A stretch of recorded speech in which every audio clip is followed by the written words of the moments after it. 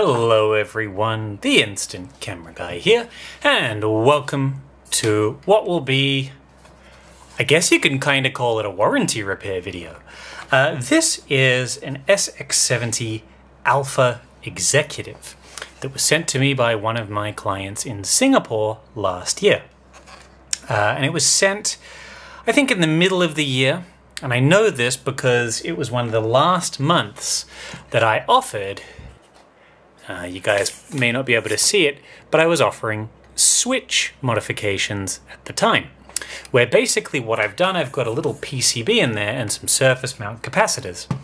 And by flicking that switch, you can toggle between this camera taking SX-70 or 600 type film. Now, a few months later, the SX-70R PCBs came onto the market, pretty much making my switch redundant, and so I no longer offered it. But unfortunately, this camera has an issue where the shutter will work maybe 9 out of 10 times, but will fail every now and again. See, right now, it's not failing. The shutter is actually opening and closing, I can see it, but for some reason, every now and again, and I can't replicate it at the moment, it ends up leaving my client with a blank black photograph. So what I'll be doing is removing the shutter from this camera, upgrading it to become a SX-70R, and Prash and I, Prash is the client that owns this camera, him and I, because he's got his own YouTube channel, are actually, well, we've already recorded, I think, the first half at least. We did a little interview where he'll be interviewing me. But yeah, I figured I would just show you guys what happens when something goes wrong. And something that went wrong was, yeah, some kind of electronic failure of the PCB. Now, the interesting part about this camera is the shutter that's in it is not a true alpha spec. I had to modify it to become a Model 2 shutter. And the reason for that is his original camera blew its flash fire assembly. It's a bit of a long story. It's also been modified to take the chromatic parts power bar. But yeah, I'm going to further modify this camera to take the new PCB. The flash fire assembly, I didn't have an alpha model in stock, but I did happen to have this PCB, which is off an SX-70 Model 3.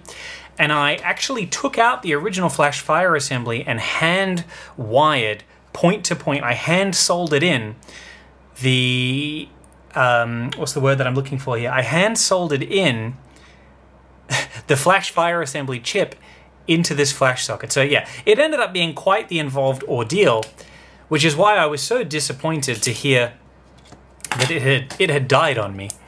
But yeah, here we have my little switch. I don't know if you guys can see up there. Let's try and get a bit of focus on the camera. So I've actually very carefully cut and filed a little rectangular hole to allow that switch. But yeah, we will not be using that. And I will be getting rid of the little sticker that says that it has the switch. And of course, I'll be replacing that with a sticker that says SX-70R. When I take these stickers off, it usually leaves a silver residue, so I'll clean that in a minute.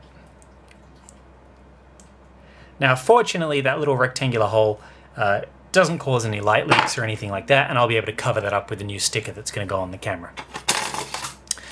So what I'm going to do, since the body of this camera has already been refurbished by myself, I'm actually just going to remove the ribbon cable from the side from the shutter and basically just desolder it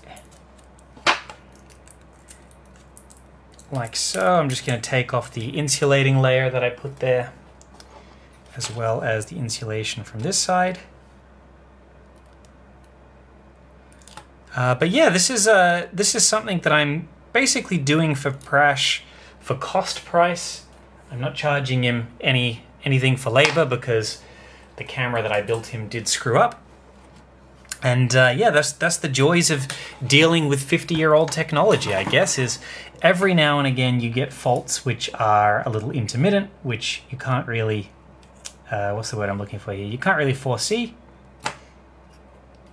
Those that are close observers here will note the solenoid wire instead of the little metal legs that are on the flash fire assembly here. That is because, as I said, the flash fire chip in here is actually hand soldered point to point using solenoid wire instead of a factory ribbon cable, which is a very involved way of doing things, but basically the only choice that I had. At the time I had no spare shutters, and so other than the Model 3 one, and so this was the easiest way that I could get Prash a working camera. And when it worked really well. The exposures were absolutely spot on. Prash was absolutely stoked with it. But unfortunately, it just developed that intermittent issue. It became too unreliable to shoot. And we can never really figure out why. I mean, Prash does live in Singapore, where it's very humid. I thought maybe, because in Singapore, there's a lot of areas where you will go from like very cold air conditioning to 100% humidity outside, and condensation can form. So I thought maybe condensation was forming in the switch and perhaps shorting it out. It's very difficult to know. A shorted capacitor or a shorted switch would certainly cause the shutter not to fire. If the capacitor was completely removed, the camera would enter like perpetual long exposure mode. So that's the difference there. Now, as of the time of me recording this video, any cameras that I service do come with a 1-year limited warranty. And basically what that warranty covers is anything that I've personally done to the camera, like let's say, for example, it has a short on it because my soldering was garbage and you know, I did something wrong. Obviously I would fix it completely for free. If something fails on the camera that wasn't my fault, say, you know, it blew its motor driver chip, right? Which none of us could have foreseen. Then I will have to sort of charge, but only for the part. Like I'm not going to charge you for labor for something that's screwed up. So if something fails that is no one's fault, and you know is completely unforeseeable and can't be preemptively rectified in a service, then I always try and make repairs as economically viable as possible. Even if I have to completely rip apart the camera to access the part that's failed. But that is, I guess, one of the advantages to the modern SX-70R PCBs is that at least the circuit board, you know, is brand new. So in theory, it shouldn't fail unless there's some kind of manufacturer error, which, you know, that can happen to anything, I guess.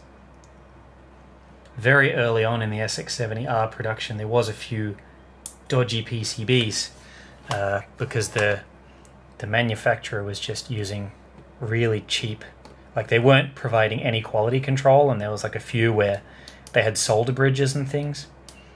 The PCBs were fixable by reflowing some joints, but they didn't work out of the box, which was very frustrating. But all part of the joy of the world of fixing instant cameras. But yeah, it's very, very rare that I ever have to do like any kind of warranty work. Most of the time when people are having issues with their camera, it's generally user error. And usually if something fails, it'll be like this, where, you know, it's completely not foreseeable. Like every camera that I rebuild and service gets sent back to the owner like with a test photo of some kind. And I've got, like, I'm literally surrounded by just photo after photo of bits and pieces that I've been testing. So there's always proof that, you know, the camera was functioning when I sent it off, but shit happens, you know? So that's why I'm rebuilding this for Prash. He's actually getting a better deal, to be honest. He's getting an upgrade out of it.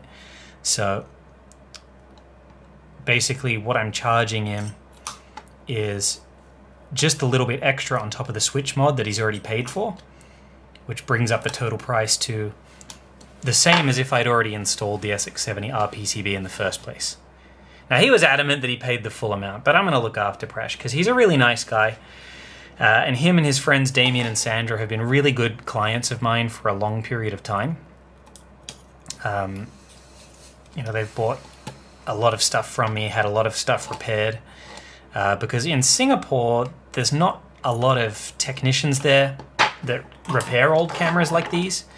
And so the closest place to Singapore is either you can go to Mint in Hong Kong, or you can send to Australia, which is very, very close to Singapore. All right, now I got to get this switch out, so I actually have to desolder that as well. I didn't factor that in. I think from memory my little PCB is held in place with a screw.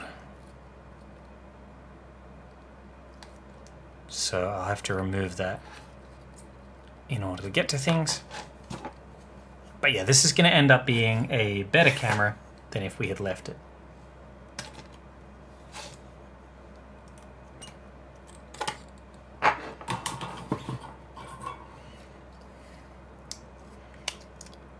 Alright, come on.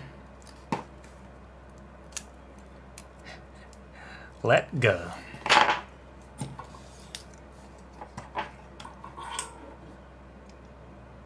There we go.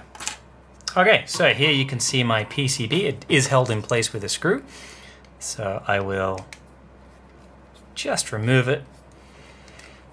And yeah, it's really hard to know exactly what caused the failure, but yeah, here is the PCB. Why is this so sticky? That is... Oh, it's like the adhesive from the double-sided tape.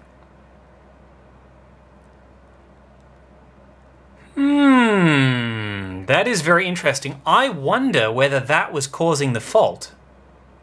Because basically the way that I stuck this little PCB in, it's held in place with a screw, but I also had this layer of double-sided tape. And it's turned into like liquid. And you can see here at the back of this tiny little PCB, there's those 2 points of solder. Well, that is what actually goes to the legs that make up the capacitor and join it to the board. So I would actually say this board works completely fine. And what we had here is either a chemical reaction that I couldn't have foreseen on the double-sided tape, or some kind of humidity fault where moisture has got in there and basically turned that into an electrolyte that carries a current, effectively causing a short. That is very interesting. So yeah, I guess that's probably why it failed. Because yeah, it's literally like wet in here. And this has been sitting around my workshop for a few weeks while I sorted out videos and interviews and stuff with Prash. So yeah, that's interesting. Anyway, well, at least we've got a very plausible explanation as for why it died. Funnily enough, this is the only one of the Switch modified cameras where I actually used that kind of double-sided tape. For all the rest, I used my standard black foam body molding tape that I generally use. Yeah, interesting. All right, well, I'm going to just continue to dismantle this thing. One of the things that I want to do is I want to take the solenoid out, because I do actually have an alpha spec solenoid that I think will be a much better fit for the new PCB. So, because this is one of the original, it's the original solenoid from the Model 3, and as you guys may have seen in some of my other videos, assuming I've released them by now, these particular Model 1, Model 2 solenoids with the 4 pins, you do have to remove a diode from them in order to get them to work with the SX-70R. So I think just putting in that alpha spec one will be a much better solution. All right, now one of the things I am going to do is fish out the shutter blades. I'm just going to loosen the scrivets here a little bit, and I'll just take that out, remove the walking arm. Here you can see, I don't know if you guys can see inside here, the flash fire assembly, the Kapton tape and all the individual copper wires. It's pretty fine stuff making a new flash fire assembly. It's very tricky work. And what I'm going to do is just hold the post on the scissor arm and just remove it, and then we can completely remove these shutter blades. Because what I'm doing, I'm not entirely convinced it's 100% necessary yet, because I've been doing a lot of calibration tests with the SX-70R PCBs, and Polaroid to cut a long story short, Polaroid changed the shape of the blades from the Model 2 onwards, basically, and they have this kind of like, what I call like a, I don't know, what would you call that? It's sort of like a teardrop with these weirder shaped cutouts. It's not a circle with a teardrop coming off the side. They have these like angled bits in the center. Makes it look almost like a ping pong racket, I guess. And because of that difference in the cutout, the SX-70R PCBs, I've actually discovered, need different calibration whether you're using an SLR680, a Sonar/Alpha, or a Model 1. Now the other thing is SX-70, Model 2, Alpha, Sonar, all of those cameras have a waxy layer on the shutter blades, which basically reduces friction. Now, I was under the assumption that because of that waxy layer, which was not problematic like earlier coatings like found on the Model 1. You guys would have, if you're familiar with my video, you'd know about the Model 1 SX-70 blades and how they have an anti-static layer that must be removed. Well, the waxy layer on these can generally be left intact, but I've had a few restorations now. I'm just off screen here, just removing the wax with some acetone. I've done a few SX-70R mods by now, which seem to have been a little intermittent because the waxy buildup that Polaroid used was like too much. And it caused a little bit of inconsistency with shutter speeds. So for the sake of thoroughness now, I'm making a habit of, if I'm doing an SX-70R mod where manual settings are going to be used, I actually just remove all of that layer and I'll replace it with my pencil graphite like I do with a Model 1, just so that I can ensure consistency, because with the manual settings on the SX-70R, they have to be really dialed in accurately as possible, or else you're just going to get really terrible results. And your exposures, when you're in manual mode, are going to be all over the place. Automatic doesn't really matter. You can have very sticky blades with the SX-70R. You can have very slow-moving blades, fast-moving blades. When you're on automatic mode, it doesn't matter, because automatic mode is just dictated by once enough light has got into the shutter and got into the electric eye, the shutter will close, completing the exposure. So whether or not that happens fast or slowly, the net exposure on the SX-70R PCB is the same. So exposure-wise, it doesn't matter. But for the sake of consistency in manual settings, it absolutely matters. So I'm using acetone followed up by alcohol to remove all the waxy coating.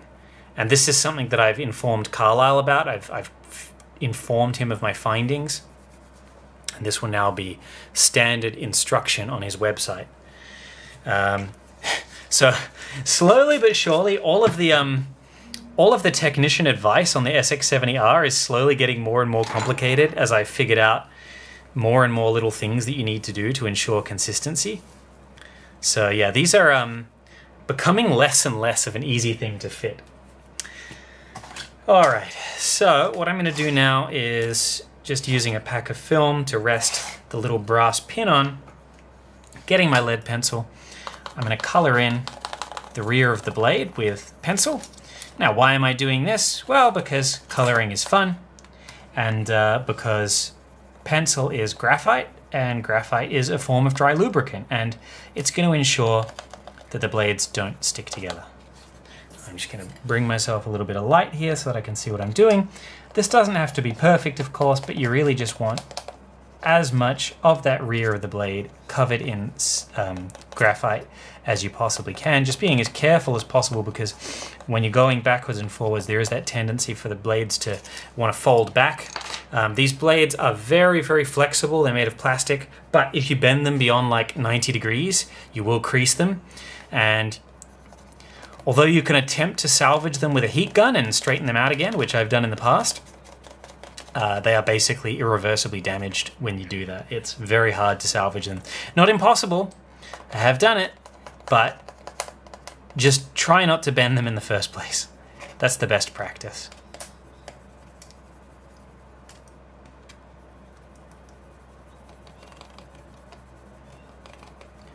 So, just coloring him in.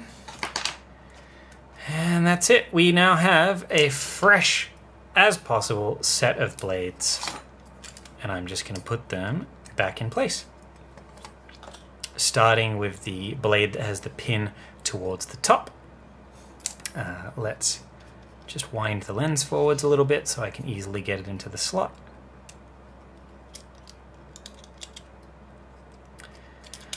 So yeah, this board is a little bit of a hybrid of parts. It is an alpha assembly, so it's got the alpha lens, it's got alpha blades, but the flash fire assembly is from a Model 3, which, as far as the SX-70R PCB is concerned, it doesn't matter. The SX-70R is designed to work with any flash fire assembly. You just have to watch how you wire it up, which I will need to do for this one. I'm going to put the little scissor arm back in place. Easy, easy. And we got one side in. And yep, that's both sides. Clicked back down. Great. All right. This little lead here, in case you're wondering, the little black lead that goes to the flash socket here, this is for a Chromatic Parts power bar, which you guys might have seen. I've been doing a few videos recently where I featured the sonar version. Basically, this goes into the flash socket, and on an Alpha, Model 1, Model 2, you need to modify and add this cable and a little pogo pin in the flash socket. But this basically provides 6 volts that goes through the flash socket and then into the 6 volt on the camera.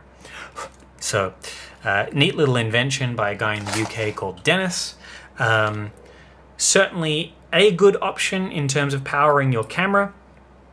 Although personally, I think for a Model 1 and a Model 2, I think better options exist. I think you're better off, provided that you're happy to live with the extra bulk that they put on the camera. I prefer to recommend things like the what do they call it? The polar back, the battery back that Retrospect sells, which was designed by a guy called David. That adds a tripod socket and strap lugs, as well as powering the camera off AAA batteries. Really good solution. So certainly for a Model 1, Model 2, I think those are better. For an Alpha, yeah, the power bar is probably a pretty good option since it already has the tripod socket. Right, one thing I do need to do before I put the new PCB on, I've just got to, because I made one of the legs on the solenoid wire for the flash here a little big and oversized, so I just need to burn off, here we go, a little more of the outer mylar layer so that I can solder it down. And yeah, now we are ready to fit the new PCB. Now, while I've got the PCB off, I'm just going to give everything a bit of a clean because that double-sided tape, I'm really sorry about that, Prash. It's made a real mess. Like, there's like gunk everywhere. I have no idea what happened.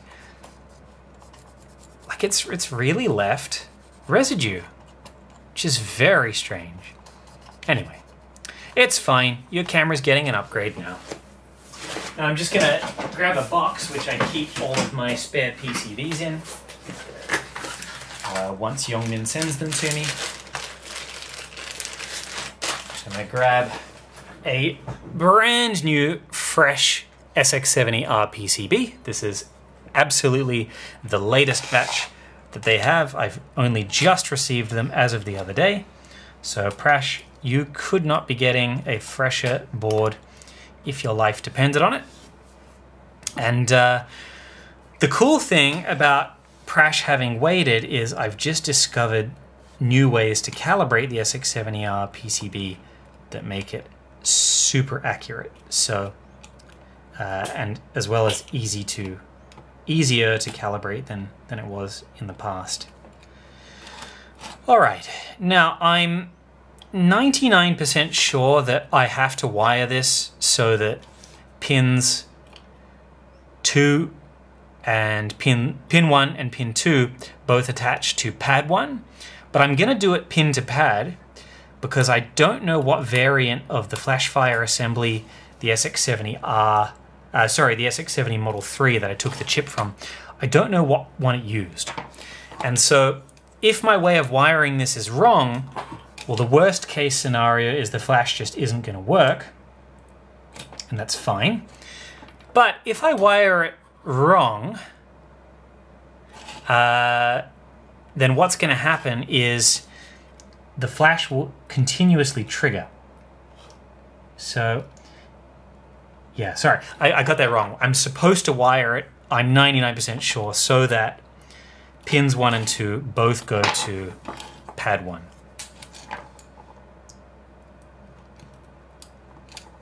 So I just have to shorten the length of my little pin there.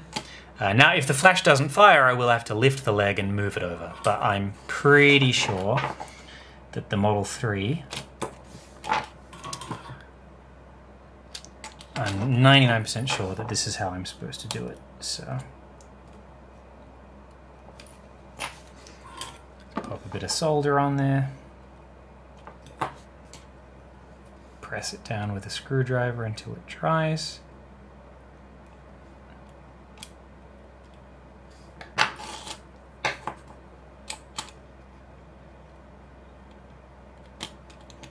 So fiddly. The wires are much harder to solder on than the original legs.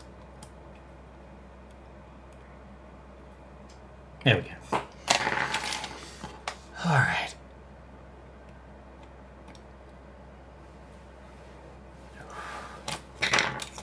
Yeah, so that should work. All right, now I just have to do the rest of the points, and of course we have to wire in a new solenoid. So that's going to sit like that. Now this solenoid seems very adjustable. I'll just make sure it's in good shape. If I can find my solenoid adjusting screwdriver, my special one. Where did I put it?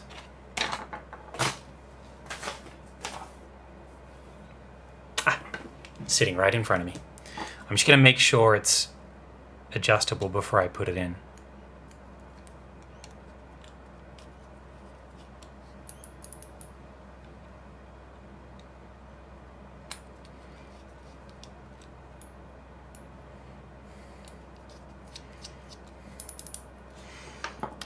See if I've got another one. That one is pretty adjustable, but I think it could be a wee bit better. Nope. What's this? I think this one is looking pretty good as well.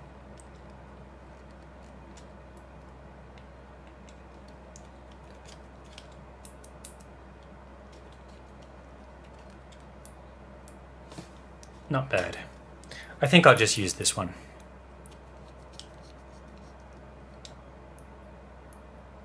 Cool. But since this was a solenoid that I was using for experiments, and I actually put on the spring from an SX-70 Model 1, which is a little higher tension, and this one is actually designed for the spring from a Model 2. So if I can just get this off.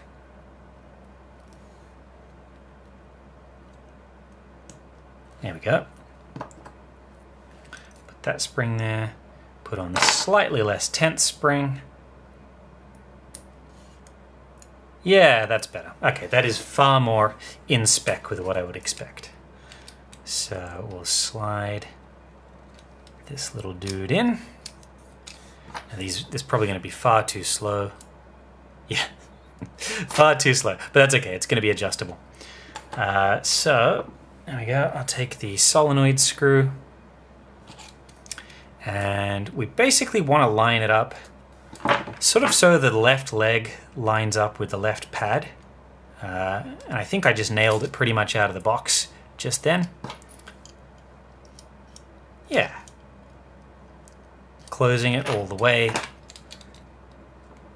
provides a complete light-proof seal.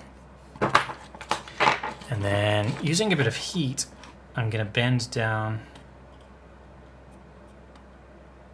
the other leg and just fix that solenoid in place. Looking at the positioning, making sure it's looking good. Great. So that should be an ideal candidate for calibrating this board.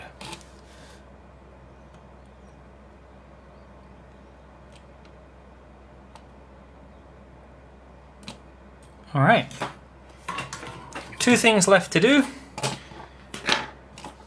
because all of that is wired in. Oh, actually 3 things left to do. 1, I've got to wire in all the switches and the secondary solenoid for a flash, because the board ain't going to work without that.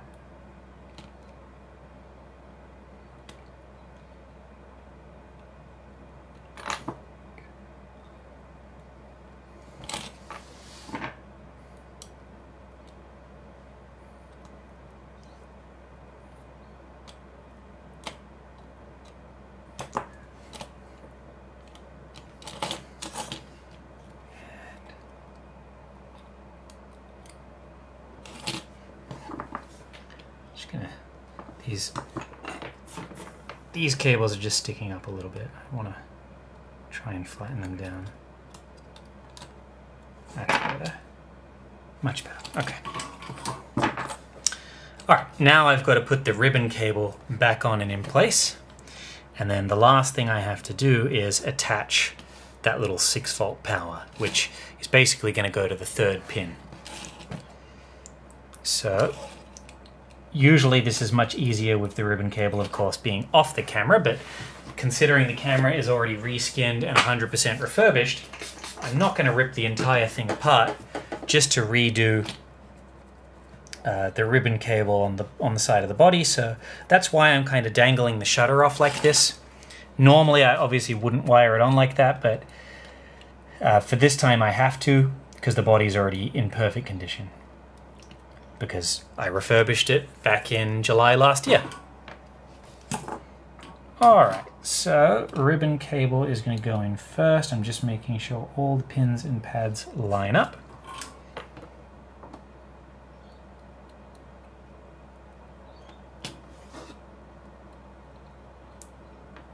Great.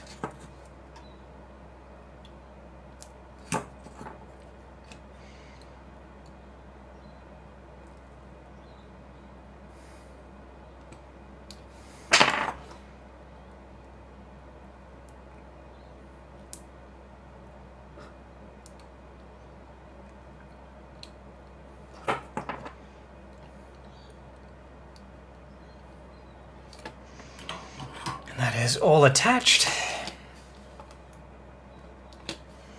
Now the last thing that I need to do is move this wire completely into place. So I'm basically just gonna bend a little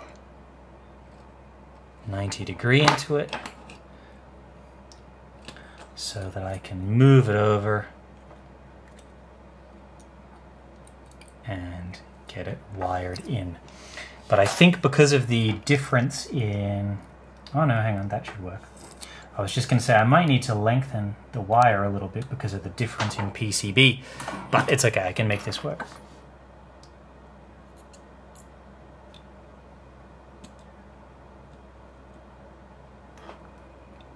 Great.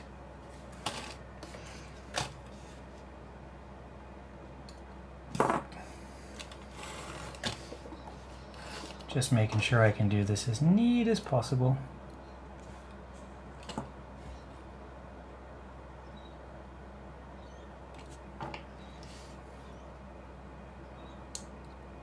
There we go. Ah, beautiful. All right. And, yep, there we go. Just gotta move the wire around a little bit, massage it until it's in place. Okay. Perfect. All right. What's left to do now is just box this up. Here is how I've wired everything up. Let's get some more light on that so you guys can see everything that I'm looking at. Come on. Focus camera. Today would be nice.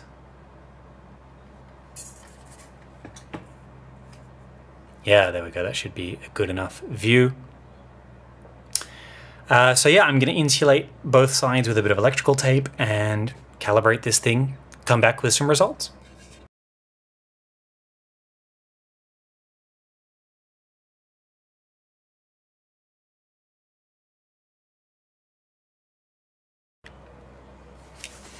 All right, one completely finished SX-70R PCB, SX-70 Alpha Executive. I mean, I'm not really sure it gets any cooler than that, guys. The power bar attachment works exactly as it should. There's currently a pack of film in there, so if I remove that though, there's absolutely nothing. And the camera still functions, getting its power through the flash socket. Of course, we then have the optional dongle, which I've already calibrated to this particular camera. Let's bring my lamp up so you guys can see it a little bit better. I will turn the power on. It's going to scan. It's going to pick up the camera. And then just to show you guys that it's functioning, let's do a nice slow shutter speed, maybe 2 seconds.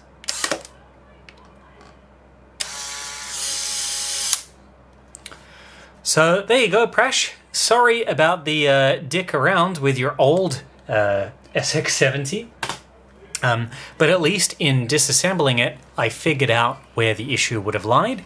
And not that I'm offering these switch mods anyway, but certainly if I was, there's no way in hell I would reuse that double-sided tape ever again. On the subject of switch mods, the reason that I'm not offering it, these are a lot of work to solder up and custom install onto clients' cameras. It is actually less work to put the SX-70R PCB on. Except for, of course, the calibration, which does take a bit of time, but it is basically the same amount of effort, and the SX-70R PCB just does so much more. 600 film speed, SX-70 film speed, it does self-timer, it does EV19 right the way down to EV1. Way more features, way less screwing around for me, and you get that benefit of the new circuit board. So I had to charge, yeah, basically only slightly less to do this mod that I did to completely upgrade stuff. So that's why you don't see me offering that switch mod more often. But yeah, I am super stoked with how this camera has turned out. Now, on its way to me in the post at the moment, being shipped through DHL, is a Polaroid i2, which also belongs to Prash.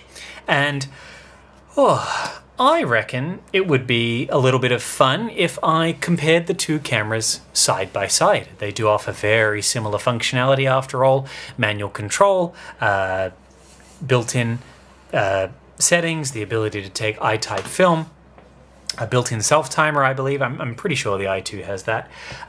Tripod socket, so they're going to be pretty much on paper as close as you can get. The only thing that Prash's camera doesn't have is, of course, autofocus, being that it's an alpha, but Prash doesn't care much for autofocus anyway. So I will be messaging him very shortly, telling him all the good news that his camera was successfully able to be converted, and yeah, you guys may see this again in a future video. I'm going to head off and do some other work to clients' cameras this afternoon. Thank you all for watching what will be a fairly short video, I imagine. As always, if you like what I do, please feel free to donate through my Ko-fi account or send something for me to be repaired. Send me something to fix or modify or customize. If you want your PCB upgraded, feel free to send it my way. And most importantly, like, subscribe, and share the channel if you dig what I do. Any mention of me that you put online helps a lot in terms of my business surviving, and as I've said a few times, this is pretty much my full-time career now, which is something I never thought that I'd ever be able to say. So thank you to all of those that support me, and I will see you in the next video. Happy shooting.